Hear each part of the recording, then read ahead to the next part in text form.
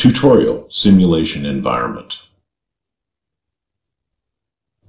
This tutorial covers some basic features of the simulation environment.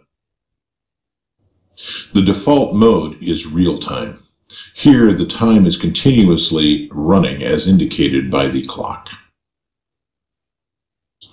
Click the Simulation tab to switch to the simulation mode. Simulation mode is used to observe network traffic in detail with time controlled directly by the user. In simulation mode, time can be stopped or slowed to allow users to view data traffic one packet at a time. Click Add a simple PDU. First, select the source device. Then select the destination device. The simulation can be controlled using the simulation panel.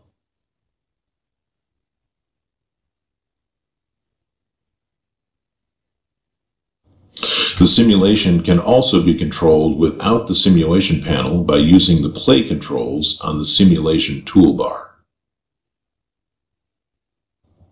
Click the Event List button on the simulation toolbar to hide the simulation panel. Click the Capture Forward button once to manually run the simulation forward one step in time. Click the Auto Capture Play button to automatically show events.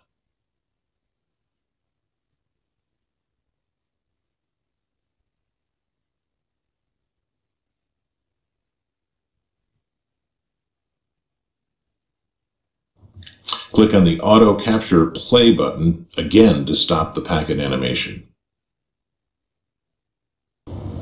Click the Back button to view events that occurred on a previous time frame. The power cycle devices turn all devices off and on. This will clear all events and cause all startup processes such as spanning tree to initialize again. Since the Power Cycle Devices button resets the devices, it is essential that all running configurations have been copied to the startup configuration before clicking the button. Configurations that have not been saved will be lost. If the configurations have not been saved, click No to cancel the Power Cycle Devices request. Click the Event List button to display the Event List window again. This ends the simulation environment tutorial.